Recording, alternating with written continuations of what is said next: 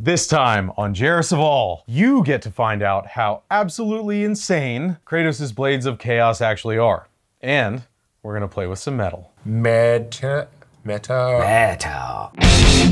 This build sounds like it's straightforward on the surface, but today I'm gonna talk about some things that people usually leave out whenever they're talking about building. First of all, I wanna make these things accurate, and in order to make them accurate, I have to choose one version of the Blades of Chaos. There'll only be one! And there are, honestly, right around 30. In every single game, there's 5 different versions of the sword, and there's a bunch of different games. So there's a bunch of different swords, and all of them are different. So which one did I choose? I'm using the very first version of the Blades of Chaos that you get when you're playing God of War 4. This isn't the original version of the Blades, it's slightly changed for that game, but that version looks the best. It's smoothed out, it has the best graphics, it's easy to get a template from it, it makes more sense to actually use because it doesn't have big, long, spidery points coming off of the front of the thing, and it also has a guard that makes more sense than a lot of the other ones. We'll talk about that later, but right now, I want to show you a part of this building process that nobody seems to include in their videos and show you how difficult it is, and how to make something truly accurate. You would think you'd just be able to look up how big the Blades of Chaos are, and you can, but the answer is wrong. I did a lot of digging to make sure that these were truly going to be accurate because the scale that I found that are supposed to be the size of them was obviously not correct. It was on the fandom wiki page, and it was not right. It said they were 21 inches long, and there isn't a chance that they're that small. I did find a picture from the developers of the game where they released the in-game model from the old God of War versus the one from God of War 4, so that you can see the difference between the two. You can see there's a massive height difference, and his arms and legs are far too long for the size of his body. They did this, they said, because it makes him look more like a god, and they decided that that would make him look more epic in the game. But for God of War 4, they wanted him to be old and more human, so they gave him actual realistic human proportions. In this version, he's 2.341 meters tall, which is 7'6" approximately, and in God of War 4, he's 6'6" tall, which is 1.943 meters. Luckily, in this picture, they have Kratos' Blades of Chaos on his back, which is wonderful because then I can take a measurement of the sword, see what percentage that is of his height, and then I can figure out how long the sword would be in real life, which is 898 millimeters. And this is from the game, and that's accurate. The only thing that would make this inaccurate is the depth of field, because the swords are behind him, and so it's basically measuring them from 6 inches closer to the camera view that you're looking at. So if anything, they're larger than that, but that's 35.35 inches long, which is 14 inches longer than they said on the fandom wiki page. The problem with this is that I didn't know definitively if that image was even from the game developers. Just because it says it is doesn't mean that it actually is. Because you find all kinds of fan art and everything else online, you have to do some more research to find out if you're actually getting the right answer. So I got these 3 pictures. This one is an action figure, this one is from the box art from one of the games, and this is a screenshot from God of War 4. So now, I have to figure out what the ratios are between the blade and the body in these pictures and see if I have the right measurement from this one. On this action figure, there's a rope around his waist. And as luck would have it, in this picture, there's a rope around his waist. I can use that portion of his body as the scale for the blades because I can measure from his feet to his head and take that proportion. It's all simple math. Math is important, and it is! I did that for this one, and I accounted for what I thought it would be and what it could be, and the range that it's supposed to be from this image that's supposed to be from the game developers fell exactly within the range that I found from this one. 751 to 701 millimeters, and this one is 744. So it's right near the top, which the top range is the one that I thought it was actually gonna be. So I was almost dead on. And this one's 898, and the range for 7'6" Kratos is 845 up to 905. Again, right within range. So I know that this action figure is accurate, and my measurements are probably accurate. The box art is a little more difficult. He's standing at a weird perspective, the camera's pointing up, and I can't tell if that blade is canted to the side or not. If it is, it's gonna be too short. Unless it's straight to the camera, then it should be accurate. And so after measuring this one, it came up at 728 millimeters for 7'6" Kratos, which is like 260 millimeters short. So that one was wrong, but that is just drawn box art. Third one, screenshot from the actual God of War 4 game. And This is difficult because I have to measure his hand. So as accurately as I possibly could with a set of calipers, I measured his hand on the paper, and then I measured his hand in this model. And lo and behold, I came up with 744.56 millimeters, which is 0.56 millimeters away from the game model that the developers released. At this point, I knew that I probably had accurate measurements. If you scaled this one to the big size, 7'6" Kratos, then it's 897, which is 1 millimeter off. So I know that I've got the right size for the blade now, which allows me to finally make my templates. All I had to do then was find this picture, which is a perfect side-on view of the sword that I can use to make my templates out of. Now you get to see how absolutely nonsensical these things really are, because this is how big the sword is for 7'6" Kratos, which is insane. You are insane. No, you're insane. And this is like 1.5 inches thick, and well, I mean, it's made of magic and stuff, but if you made this out of steel, it would be too heavy for you to do much of anything with.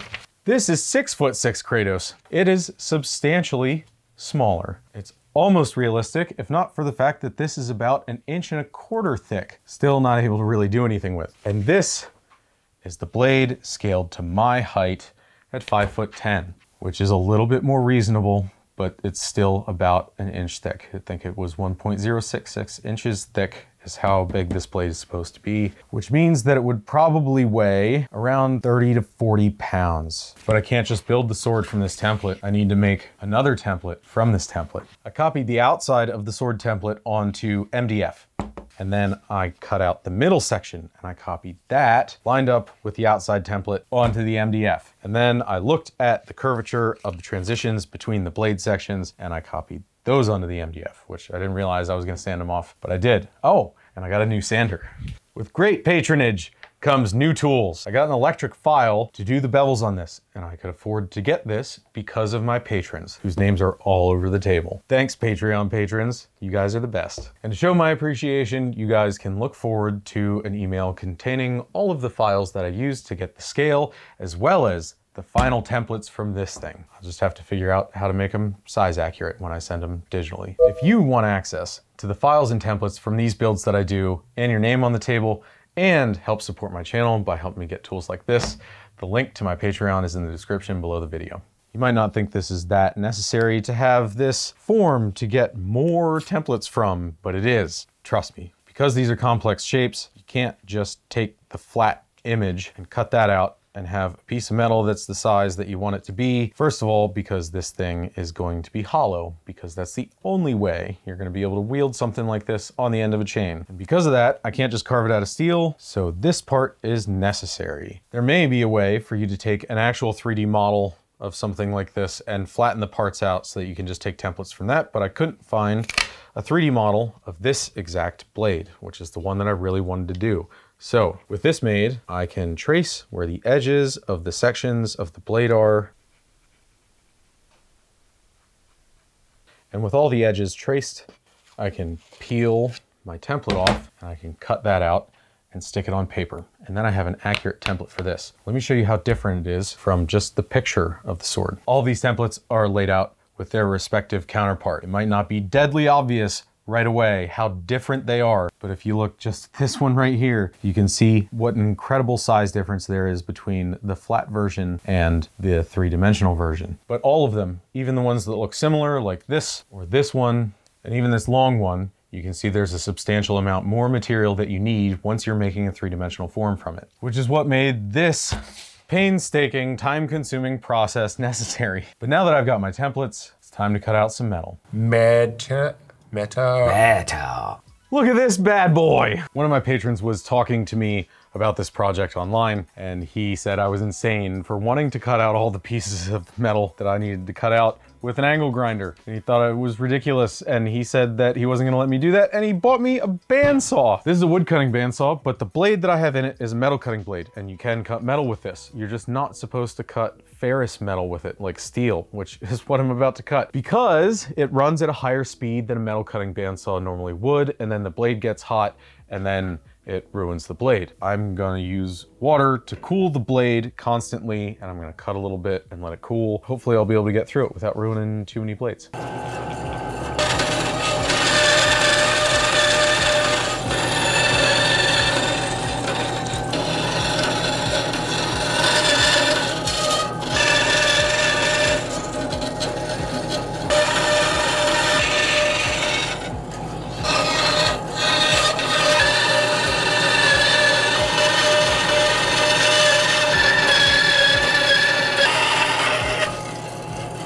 Big thanks to Big John, Big John's pipe laying service. If you can drill it, we can fill it. Now for the fun part, trying to bend all these plates that I cut to match the form of this thing.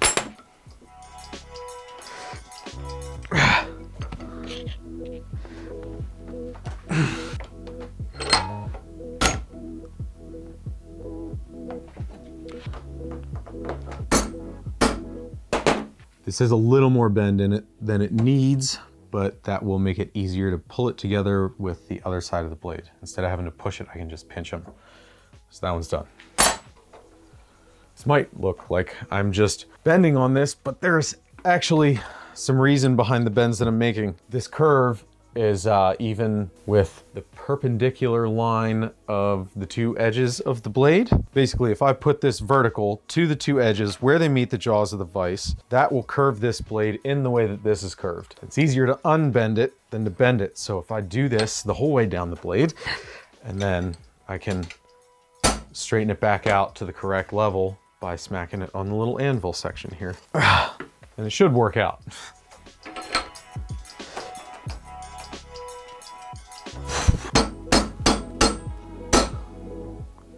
The front edge is the edge of the blade, and the blade has to be just over 1 inch thick, so that means each side has to be 1/2 inch tall. So as I'm bending this, I can lay it down on the table and see if that front edge lays flat. If it does, then at least it's curved evenly. If it doesn't, then I need to make it do that. But then at the same time, I can also check, accounting for the thickness of the metal at the bottom, if I've reached the right height. So this obviously is far too high because it's 1 inch by itself right now. So I need to unbend this substantially. But between this check and trying it on the blade here, I can get very close, and any tweaking that needs done will happen in the next step. It's off by 1/8. That might be it. Pretty much there. Close enough.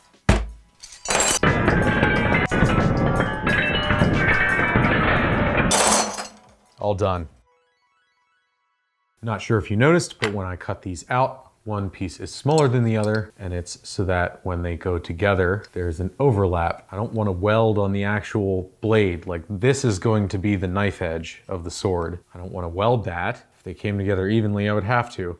Since they're offset like this, I'm gonna weld in there. This front piece of metal will be the sword blade right here. And this is mild steel. It doesn't matter if it gets hot or not. This is a YouTube weapon. And then I'm gonna weld on the inside. These are gonna be more than stable. And I'm not concerned with knocking the scale off. These are gonna go together just fine because I am welding on open metal there, and it's gonna have it on the backside. This is gonna be more than strong enough to hit a watermelon with. I've been working on these for a really long time. This is the payoff. The nice thing about metal is anything you do, you can undo or redo and fix. Pretty much anything. Why is that doing that? That's really strange. There's no gas. That's why I was doing that.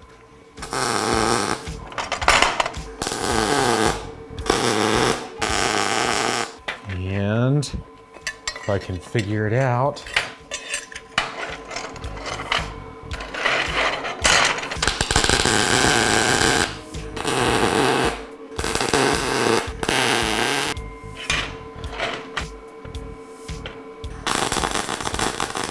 why is it doing that? Why is it doing that? What the Get out of there, way too high.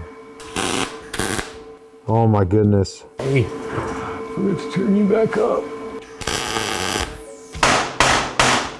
Why won't it turn? You know what they say, the bigger the hammer, the easier it is to fix.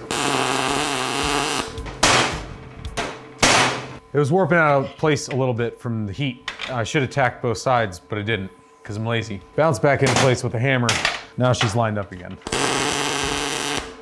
Basically now I'm going to take the plates that are longer and those butt joints line up together so that I can put these pieces together. So it's gonna be long plate to long plate the whole way up. And then once I have those joined, then I'll line up the other parts and I'll flex it if I need to, and then I'll do the other side. And then the actual blade will be finished, except for grinding and tuning and beating on it with a hammer and swearing a lot. Here we go. Oh, these need a different swivel point. If I do say so, that is pretty awesome. It needs tuned, but it's just tacked. It should be relatively easy to straighten this out with a big hammer on a little bit of time and anger. But getting this far on this makes me want to put the aluminum parts together, which requires AC TIG welding, which sounds cool and looks cool. So my friend whose house that I'm at right now, borrowing his equipment, who doesn't want to be on camera, just told me about this fancy tape that he has that you can put on something that you're going to weld and it will resist the heat and won't leave a bunch of shmoo behind. So now I have something to hold all these pieces in place so I don't have to fight with magnets. But speaking of magnets, he told me something I had no idea existed. There's magnets that they make now that don't stick to steel, but only stick to aluminum. Didn't even know this was a thing, and it holds on tight too. I'll put a link to these in the description because that's really cool. But now it's time to see if I can TIG weld this aluminum together. I've only tried this one other time in my life, so here we go. I can't even get it there. Here we go. Can't tell what I'm doing. I wasn't giving it enough pedal, and then I did, and I went through it. I did it. It's not pretty.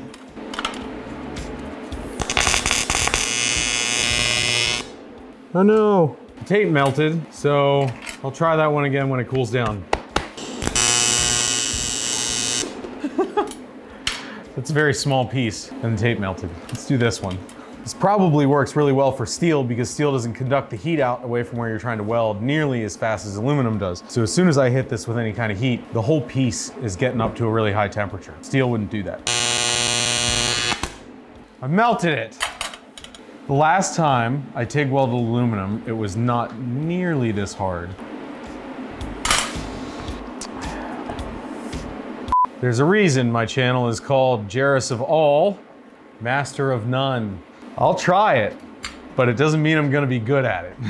Obviously, I need to practice this a little bit before I'll be able to actually put these together. But there is a test that I wanna try real quick that's gonna be really interesting. In my last video, a couple of people commented that you can braze this stuff together, and I had people message me and tell me that it's possible to combine steel and aluminum via different brazing methods. But one thing I wanted to show first is silicon bronze, and apparently from the welders that I talked to, aluminum bronze both do the same thing, where you can braze to both of them, but as soon as the brazing is finished, the weld breaks. So we're gonna test it and find out. And then we have one more test. Well, it's not pretty, but it's holding somewhat. I put a ton of this silicon bronze into it, and I watched the whole plate of aluminum melt, and I could see the rod as it pushed into the aluminum. So if this is ever going to work, it's gonna be this time. If you do just a nice even braze, it does this right away. You hear that? That's the weld separating. You can hear the metal separating as it cools. That's cool. Once this is cooled down the whole way, you won't even hardly be able to touch it without it falling apart. Now, it's not to say it isn't possible, and people said that I should do aluminized bronze instead of silicon bronze, but I couldn't find that. And somebody said that if you use a zinc-based brazing alloy, then you can braze the two together. But I couldn't find any of that either. And when I did find it, it said that it was only to be brazed from galvanized to aluminum or something special like that, not mild steel to aluminum. Basically, this is a difficult process, but there is one thing that I want to try. They have these universal aluminum brazing rods, and this is not aluminum welding, it's aluminum brazing. And I want to see if I braze the steel with silicon bronze, if this aluminum brazing alloy will stick to it. It probably won't, but it's worth a shot. Because if this does work, it should be a pretty strong bond, because this stuff is about as strong as aluminum is. Did you catch it? Like, I didn't think it was gonna break. Yeah. I was like, oh, I'll pick it up. And then I just kind of like went to adjust my fingers and it fell apart. Yeah, that's how strong that is. Yeah, there's flakes coming off. Worthless. I'll braze the edge of the steel first.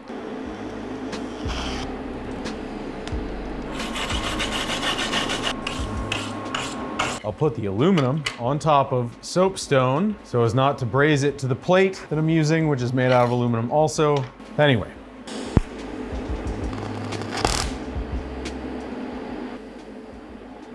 Stay together. Come on. Well, I got this rod onto both of them, but it didn't want to. It did with the aluminum, that was fine, but it was hard to get it onto that stuff. But it did go, so now the question is, when this cools down, is it actually gonna stick together? And I have to get much better at it than I am right now, because if the surface of my Blade of Chaos looks like that, it doesn't really matter. All right, moment of truth. Yep. Well, thanks for watching me fail at welding. If you want to see what happens in this project next week when I finally get the sword together, make sure you subscribe with notifications turned on. Thanks for watching. I'll see you next time.